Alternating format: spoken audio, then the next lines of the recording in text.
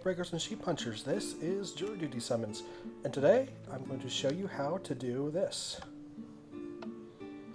A switchable water flow.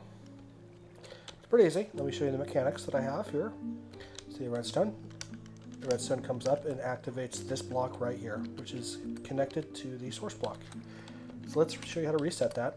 Kind of doing this backwards, show you how to reset before I build it. Alright, so all I gotta do is that. And there you go, you now have a switchable source block. Alright, I'll show you how it's done. Let me get rid of the source block and start over from scratch. So let me switch that back there. Okay, what I have here is a place for the water to go.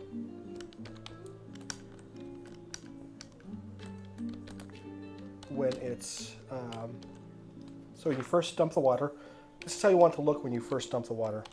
Oh, just like that, there we go. That way the water will only have one place to go, okay? When the water is dropped, it analyzes all the blocks around it and decides which way it's going to flow. And since there's only one spot for it to flow, it'll go that direction. When you disturb a block next to it, just like that, it redoes the analyzation and it keeps flowing. Well, that's the direction it wants to flow still, because that's pointing towards the lowest area near it. When you take out that block, it doesn't actually disturb that block, so it continues to flow in just that direction. So when you activate the redstone, it causes it to go through the process of analyzing the blocks around it again. And now that it has an available place to drop, it will go down that direction also.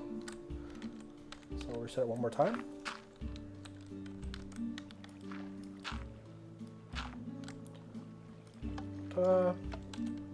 Just like magic. The good news with this, the interesting thing is you can do this with lava as well. So if you wanted a trap where, you know, this redstone here can hook up to a pressure plate, a person can be walking down the path, step on a pressure plate, lava come down their head. Lava is kind of slow moving though, so it makes that a little less useful, I suppose.